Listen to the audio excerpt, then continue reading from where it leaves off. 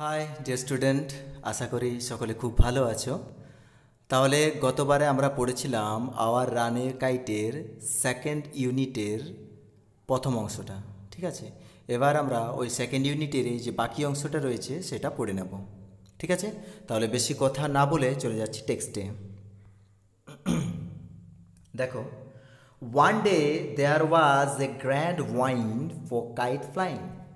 One day there was a grand wind for kite flying, অর্থাৎ একদিন ঘুড়ি উড়ানোর জন্য অত্যন্ত ভালো বাতাস ছিল, বা ঘুড়ি উড়ানোর জন্য খুব সুন্দর বাতাস ছিল, বা ঘুড়ি উড়ানোর জন্য যতটা বাতাসের প্রয়োজন সেই পরিমাণ বাতাস ছিল, ঠিক আছে। এখানে দেখো, গ্র্যান্ড ওয়াইন্ড, গ্র্যান্ড গ্র্যান্ড মানে হচ্ছে অ্যাবান্ড্যান্ট বা প্ল্যান্টি, প্রচুর পরিমাণে, অনেক, অথবা বলা যেতে পারে স্প্ল্যান্ডিড মানে চমৎকার, ভালো, ঠিক আছে। তাহলে গ্র্যান্ড ওয়াইন্ড মানে কি বলা যেতে পারে?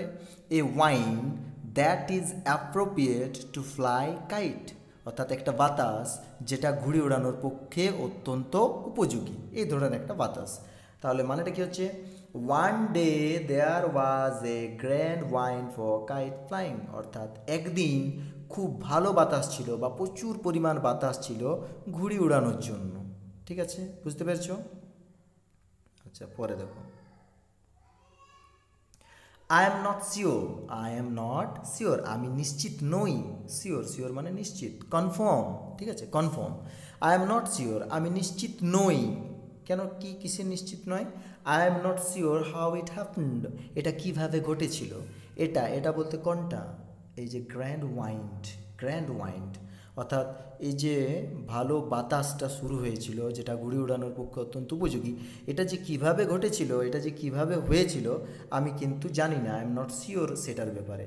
I am not sure how it happened, আমি নিশ্চিত নই এটা কিভাবে ঘটেছিল, ঠিক আছে। অর্থাৎ যে ঘুড়ি উড়ানোর জন্য যে ওয়েদারটা প্রয়োজন, যে বাতাসটা প্রয়োজন, সেটা যে কিভাবে তৈরি হয়েছিল সেটা আমি জানি না। I am not sure how it happened, এটা কিভাবে ঘটেছিল আমি নিশ্চিত নই। But as I was bringing the kite from the house, কিন্তু অ্যাজ আই ওয়াজ ব্রিঙ্গিং, যেই আমি নিয়ে আসছিলাম the kite, ঘুড়িটি, from the house, বাড়ি থেকে, আই ট্রিপড, আমি পড়ে গিয়েছিলাম, সরি আই ট্রিপড, আমি হোঁচট খেয়েছিলাম। ট্রিপ, ট্রিপ মানে হচ্ছে হোঁচট খাওয়া, অর্থাৎ হাঁটার সময় কোনো কিছুতে আঘাত লেগে বা কোনো কিছুতে ধাক্কা লেগে যাওয়া, যেটা সেটাকে বলা হয় হোঁচট খাওয়া, ঠিক আছে। তাহলে আই ট্রিপড অর্থাৎ আমি হোঁচট খেয়েছিলাম, অ্যান্ড ফেল এবং পড়ে গিয়েছিলাম, ওভার দ্য রক্স, অর্থাৎ পাথরের উপরে, রক মানে পাথর, ওভার মানে উপরে, তাহলে পাথরের উপরে পড়ে গিয়েছিলাম। দেখো আরেকবার পড়ছি, I am not sure how it happened, আমি নিশ্চিত নই এটা কিভাবে ঘটেছিল। But as I was bringing the kite from the house, যেই আমি বাড়ি থেকে ঘুড়িটি নিয়ে আসছিলাম, আই ট্রিপড, আমি হোঁচট খেয়েছিলাম, অ্যান্ড ফেল, পড়ে গিয়েছিলাম, ওভার দ্য রক্স, পাথরের উপরে, ঠিক আছে। আচ্ছা, পরে দেখো, মাই elbow went clear through the kite making a big hole. My elbow, my elbow, elbow মানে কি? কুনুই, অর্থাৎ এটা হচ্ছে কুনুই, এটা যদি হাত হয়, এটা যদি হাত হয়ে থাকে তাহলে কুনুই কোনটা? এই অংশটা, এই অংশটা হচ্ছে কুনুই, ঠিক আছে। তাহলে মাই এলবো, আমার কুনুইটি, ওয়েন্ট গিয়েছিল, থ্রু মানে কি? মধ্য দিয়ে, তাহলে ওয়েন্ট থ্রু গিয়েছিল মধ্য দিয়ে, কিসের মধ্য দিয়ে? দ্য কাইট, কাইটের মধ্য দিয়ে, আমার কুনুইটি কাইটের মধ্য দিয়ে গিয়েছিল, ঠিক আছে। কেমনভাবে? ক্লিয়ার, ক্লিয়ার মানে হচ্ছে বাধাহীনভাবে, সহজভাবে। ক্লিয়ার মানে কিন্তু কিন্তু পরিষ্কার বা স্বচ্ছ এরকম অর্থটা না, বাধাহীনভাবে, কোনো বাধা পাইনি, ঠিক আছে, সহজভাবে। দেখো আরেকবার পড়ছি লাইনটা, মাই elbow went clear through the kite, আমার কনুইটি ঘুড়ির মধ্য দিয়ে বাধাহীনভাবে চলে গিয়েছিল।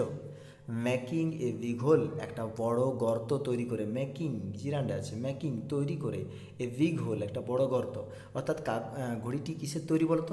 কাগজের তৈরি। এবারে কাগজের তৈরি ঘুড়িটা নিয়ে যখন অথার আসছিল, সেই সময় কোনো কিছুতে হোঁচট খেয়ে অথার ঘুড়িটা নিয়ে পড়ে যায়, এবং সেই সময় অথারের যে কুনুই, সেই কুনুইটা কিন্তু ঘুড়িটাতে লেগে যায়, এবং লাগামাত্র, যেহেতু ঘুড়িটা কাগজের তৈরি, তাই লাগামাত্র কনুইটা অর্থাৎ ওই কনুইটা ওই কাগজের মধ্যে ঢুকে যায়, অর্থাৎ কাগজটার উপরে কনুইটির চাপ পড়ে, যার ফলে কাগজটা ছিঁড়ে যায়, ঘুড়ির কাগজটা ছিঁড়ে যায়। অর্থাৎ এটা যদি ঘুড়ি হয়ে থাকে, এটা যদি ঘুড়ি হয়, তাহলে অথারের কনুইটা এখানটাতে লেগে গেছে এইভাবে, এই যে এখানে কনুইটা হয়তো লেগে গেছে এই জায়গাটাতে। এবার কী হয়েছে, কনুইটাতে এখানে লাগতেই কাগজটা এখানে ফেটে গেছে, ছিঁড়ে গেছে, ঠিক আছে। পরে দেখো, এবং কনুইটা লেগে যেতে কী হয়েছে, একটা বিগ হোল হয়ে গেছে কিন্তু, অর্থাৎ ঘড়িটা ছিঁড়ে গেছে, ফেটে গেছে মাঝ বরাবর হয়তো। উই হ্যাড টু হারি, উই হ্যাড টু হারি, আমাদেরকে খুব তাড়াহুড়ো করতে হয়েছিল। হারি মানে হচ্ছে তাড়াহুড়ো করা বা ব্যস্ততা আসা, ব্যস্ততার মধ্যে কিছু করা। তাহলে উই হ্যাড টু হারি, আমাদেরকে খুব তাড়াহুড়ো করতে হয়েছিল। টু ফিক্স মানে হচ্ছে টু রিপেয়ার শব্দটা তোমরা পরিচিত,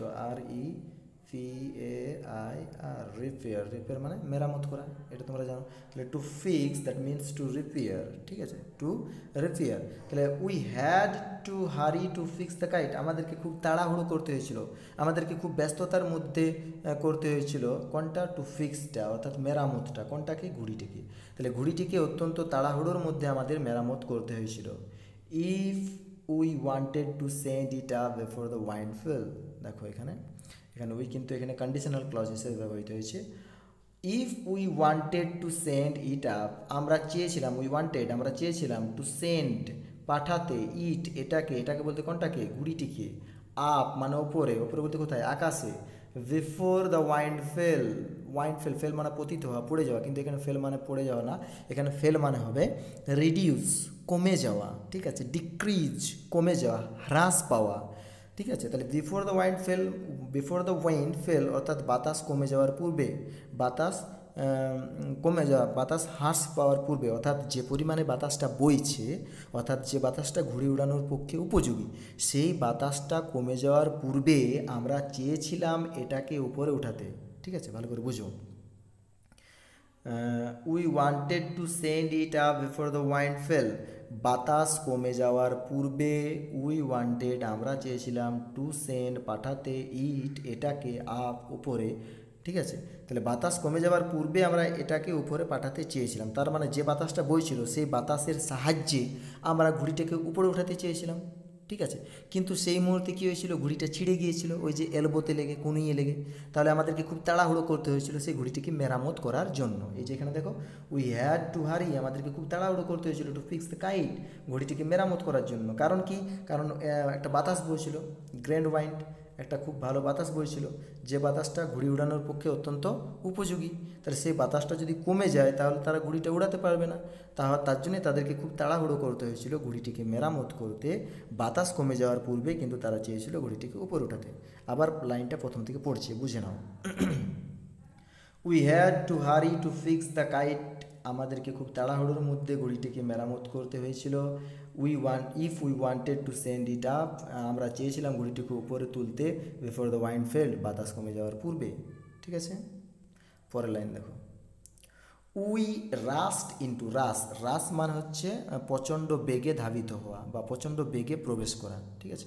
তাহলে we rushed into the light house, আমরা প্রচণ্ড বেগে লাইট হাউসের মধ্যে প্রবেশ করেছিলাম। লাইট হাউস মানে বাতি ঘর, ঠিক আছে। আমরা খুব দ্রুত বাতি ঘরের মধ্যে প্রবেশ করেছিলাম। কী জন্য প্রবেশ করেছিলাম, টু গেট সাম পেপার, কিছু কাগজ নিতে। কেন কাগজ নিতে, পেপার মানে তো কাগজ জানো, আর টু গেট মানে পেতে, পাওয়ার জন্য। তাহলে কিছু পেপার পাওয়ার জন্য আমরা লাইট হাউসে খুব দ্রুত গতিতে প্রবেশ করেছিলাম। পেপার কেন চাই, কারণ কী হয়েছে, ঘুড়িটা ছিঁড়ে গেছে, তাহলে সেই ঘুড়িটাকে মেরামত করার জন্য তো কাগজ চাই, তাই সেই কাগজ কোথায় রয়েছে, লাইট হাউসে। তাই তারা প্রচণ্ড গতিতে লাইট হাউসে ছুটে এসে, আর প্রচণ্ড গতিতেই কেন ছুটে এলো লাইট হাউসের দিকে, কিসের জন্য, কারণ তারা যে বাতাসটা বইছে, যে বাতাসটা ঘুড়ি উড়ানোর পক্ষে উপযোগী, একটা সুন্দর বাতাস, সেই বাতাসটার সাহায্যে তারা ঘুড়িটাকে উপরে উঠাতে চেয়েছিল, উপরে উঠাতে মানে to fly the kite high, ঠিক আছে, ইন দ্য স্কাই, আকাশের উপরে উড়াতে চেয়েছিল। কিন্তু সেই বাতাসটা যদি কমে যায় তাহলে তারা ঘুড়ি উড়াতে পারবে না, আর ঘুড়িটা তাদের ছিঁড়ে গেছে। তার জন্য তারা দ্রুত গতিতে লাইট হাউসে এসেছিলো, কারণ লাইট হাউসে তাদের জিনিসপত্র রয়েছে, যদি সেখানে কিছু কাগজ পাওয়া যায় তাহলে ঘুড়িটিকে মেরামত করা যাবে। তাই দ্রুত গতিতে বাতাস কমে যাওয়ার পূর্বে তাদেরকে ঘুড়িটি উঠাতে হবে। তাই তারা দ্রুত বেগে ছুটে এসেছিলো লাইট হাউসে, যদি কিছু কাগজ পাওয়া যায় তাহলে সেই কাগজ দিয়ে ঘুড়িটাকে মেরামত করবে। বুঝতে পেরেছো? আচ্ছা, তারপর দেখো, তাহলে we rushed into the light house to get some paper, আমরা লাইট হাউস বাতিঘরের দিকে দ্রুত গতিতে ছুটে প্রবেশ করেছিলাম কিছু কাগজ পাওয়ার জন্য। উই নিউ, আমরা জানতাম, দেয়ার was no more red paper, আমরা জানতাম দেয়ার ওয়াজ নো মোর, মোর মানে কি বেশি, তাহলে নো মোর মানে কি বেশি নেই, ঠিক আছে, নো মোর মানে বেশি নেই, তাহলে we new there was no more red paper, আমরা জানতাম আর লাল কাগজ নেই, অর্থাৎ আর লাল কাগজ নেই, অর্থাৎ তারা যে ঘড়িটা তৈরি করেছিল সেটা কি কাগজ দিয়ে তৈরি ছিল? লাল কাগজ দিয়ে। আমরা তো আগেই পড়েছি একটা লাইন যে we had a big guide that was covered with red paper, অর্থাৎ আমাদের একটা অনেক বড় ঘড়ি রয়েছে যেটা লাল কাগজ দিয়ে আবৃত। তাহলে তারা জানতো লাল কাগজ আর নেই, লাল কাগজ শেষ হয়ে গেছে। দেখো লাইনটা, we new there was no more red paper, আমরা জানতাম আর লাল কাগজ নেই। We took the first thing, আমরা নিয়েছিলাম প্রথম জিনিসটা, আমরা নিয়েছিলাম দ্য ফার্স্ট থিং, প্রথম জিনিসটা, দ্যাট ক্যাম হ্যান্ডি, যেটা হাতার নাগালে এসেছিল, যেটা হাতের নাগালে এসেছিল, হ্যান্ডি, হ্যান্ড থেকে হ্যান্ডি, হ্যান্ডি মানে হাতের নাগালে, অর্থাৎ কাছাকাছি পাওয়া, সিচুয়েটেড নিয়ার, যেটা খুব কাছে অবস্থিত, হাতের নাগালে পাওয়া। একে তো তাড়াহুড়োতে আছে, তাহলে বেশি খোঁজাখুঁজি যাবে না, তাই হাতের নাগালে যেটা পেয়েছিল সেটাই নিয়ে নিয়েছিল, সেই কথাটাই এখানে বলতে চাইছে। দেখো আরেকবার, we took the first thing that cam handy, আমরা নিয়েছিলাম প্রথম জিনিসটা, দ্যাট ক্যাম হ্যান্ডি, যেটা হাতের নাগালে পেয়েছিলাম বা যেটা হাতে এসেছিল তাড়াতাড়ির মধ্যে সেটাকেই নিয়েছিলাম। এবারে যেটা তাড়াতাড়ি এসেছিল হাতের মধ্যে সেটা কী ছিল? দেখো একটু গ্যাপ দিয়ে, এখানে একটা হাইফেন দিয়ে পরে দেওয়া আছে এটা, অ্যান ওল্ড লেটার, একটা পুরনো চিঠি, লাই মানে সাহিত্য অবস্থায় থাকা বা পড়ে থাকা, lying on the book case, বুক মানে বই, কেস মানে বাক্স, অর্থাৎ বই রাখার বাক্স, তাহলে বই রাখার বাক্সের উপরে একটা পুরনো লেটার পড়েছিল, ঠিক আছে, ইন দ্য সিটিং রুম, বসার ঘরে, সিটিং রুম মানে কি, বসার ঘর মানে কি, এ room ওয়ের people can sit for relaxation, অর্থাৎ আরামের জন্য যে রুমে মানুষজন বসে সেটাকে সিটিং রুম বলা হয়ে থাকে। তাহলে দেখো লাইনটা আরেকবার ভালো করে, we took the first thing that cam handy, আমরা প্রথম জিনিসটাই নিলাম যেটা আমাদের হাতের নাগালে এসেছিলো বা হাতের কাছে আমরা পেয়েছিলাম সেটাই নিলাম, আর সেটা ছিল কি, an old letter lying on the book case, অর্থাৎ বইয়ের বাক্সের উপরে একটা পুরনো চিঠি পড়েছিল, সেটাকে আমরা নিয়েছিলাম ইন দ্য সিটিং রুম, অর্থাৎ বসার রুমের মধ্যে, বইয়ের বাক্সের উপরে একটা পুরনো চিঠি ছিল, সেটাকে আমরা নিয়েছিলাম।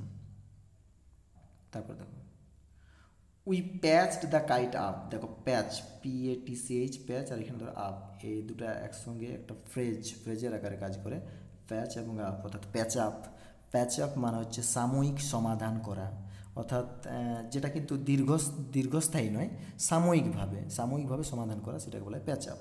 তাহলে মানেটা কি হচ্ছে, we patch up the kite বা we patched the kite up, আমরা ঘুড়িটিকে সাময়িকভাবে কী করলাম, মেরামত করলাম, উইথ দ্য লেটার, চিঠিটি দিয়ে, কারণ সেই সময় তারা তাড়াহুড়োর মধ্যে ছিল, প্লাস লাল কাগজেও ছিল না, আর কি হচ্ছে, একটা গ্র্যান্ড ওয়াইন্ড, খুব ভালো বাতাস বইছে যেটা ঘুড়ি উড়ানোর পক্ষে উপযোগী, তাই তারা ঘুড়িটিকে আর অত শত ভালোভাবে মেরামত করার প্রয়োজন বোধ করলো না, তাড়াতাড়ির মধ্যে তারা করলো, তার জন্য এখানে কী বলা হচ্ছে, we patch the kite up with the letter, আমরা সাময়িকভাবে মেরামত করলাম ঘুড়িটিকে কি দিয়ে, উইথ দ্য লেটার, অর্থাৎ চিঠিটি দিয়ে।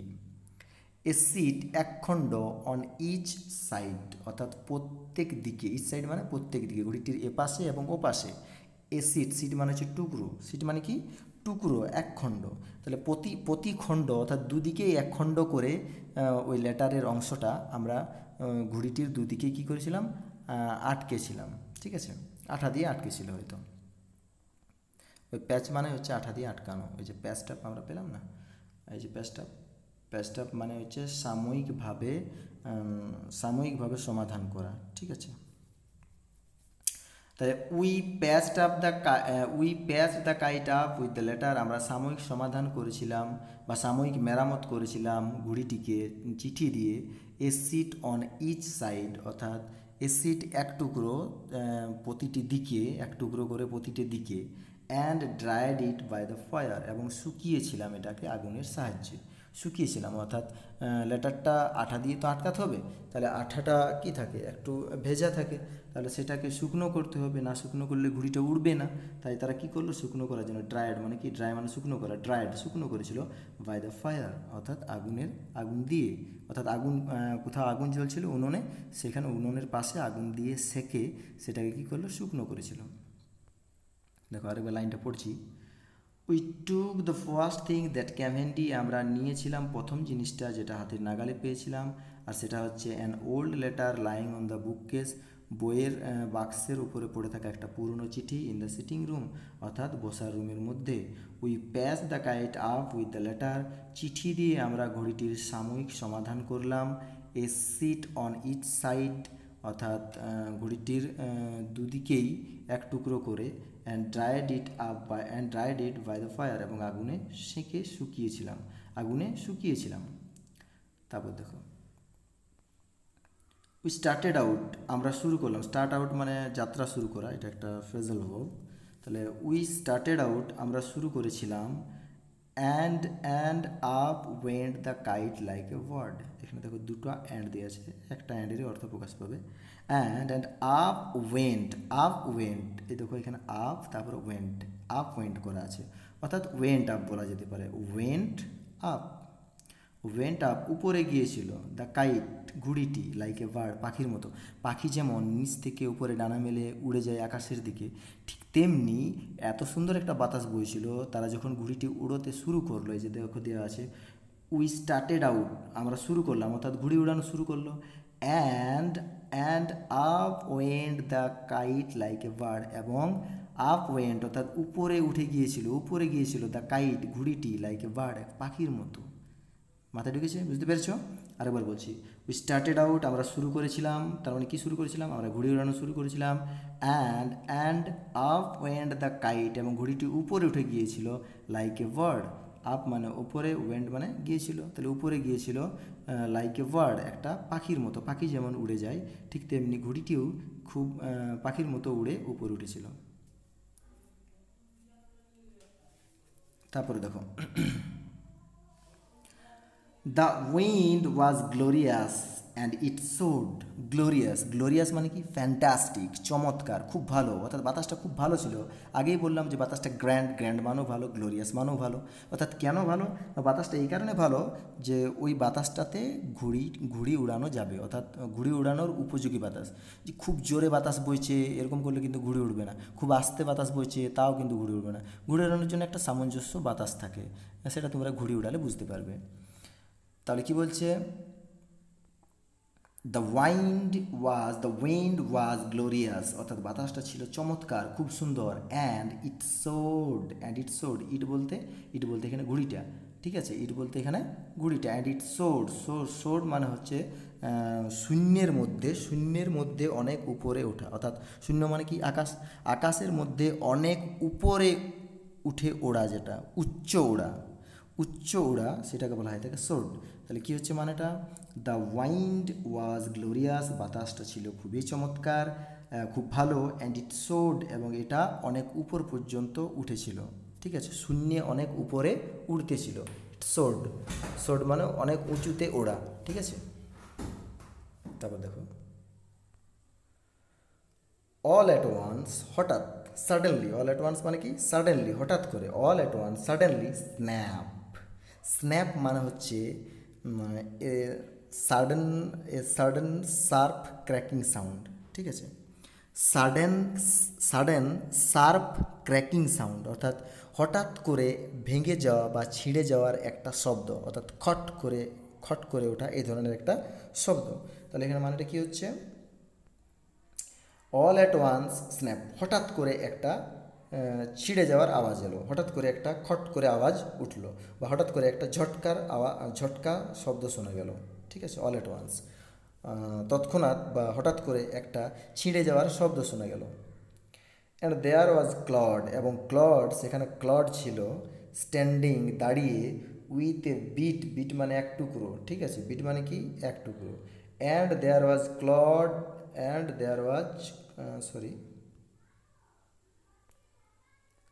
And there was Claude standing, with a bit of cord in his hand.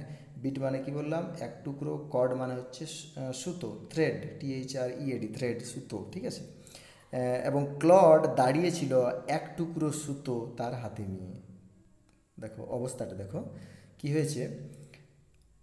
ঘুড়িটা উড়িয়েছে, ঘুড়ি অনেক উপর পর্যন্ত উড়েও গেছে পাখির মতো। তারপরে কি হয়েছে, কোনো কারণবশত সুতোটা ছিটে গেছে। কী হয়েছে, সুতাটা ছিটে গেছে। তার জন্য কী হয়েছে, অল অ্যাট ওয়ান্স, হঠাৎ করে স্ন্যাপ, একটা ছিঁড়ে যাওয়ার আওয়াজ শোনা গেল, একটা খটকা আওয়াজ এলো। And there was clod standing with a bit of cord in his hand, এবং ক্লড দাঁড়িয়েছিল এ বিট অফ কর্ড, এক টুকরো সুতো, ইন হিজ হ্যান্ড, তার হাতে নিয়ে। তাহলে তার হাতে এক টুকরো সুতো নিয়ে ক্লড দাঁড়িয়েছিল। তার মানে ঘুড়িটি সুতো দিয়ে উড়ানো হয়, তাহলে ঘুড়ি অনেক দূর পর্যন্ত উড়ে গেছে, তারপর সুতোটা মাঝ বরাবর গিয়ে সুতোটা কিন্তু ছিটে গেছে। তাহলে কিছু সুতো তো ঘুড়ির মধ্যে রয়ে গেছে, ঘুড়ি উড়ে চলে গেছে, আর কিছু সুতো তার হাতে রয়ে গেছে। তারপর লাইনটা দেখো, অল অ্যাট ওয়ান স্ন্যাপ, হঠাৎ করে একটা ছিঁড়ে যাওয়ার আওয়াজ এলো, বা হঠাৎ করে একটা খটকা আওয়াজ শোনা গেল। And there was clod standing with a bit of cord in his hand, এবং ক্লড দাঁড়িয়েছিল এক টুকরো সুতো, তার হাতে এক টুকরো সুতো নিয়ে ক্লড দাঁড়িয়েছিল। লুকিং ফুলিশ, তাকে কেমন দেখাচ্ছিল, বোকা দেখাচ্ছিল, বোকার মতো।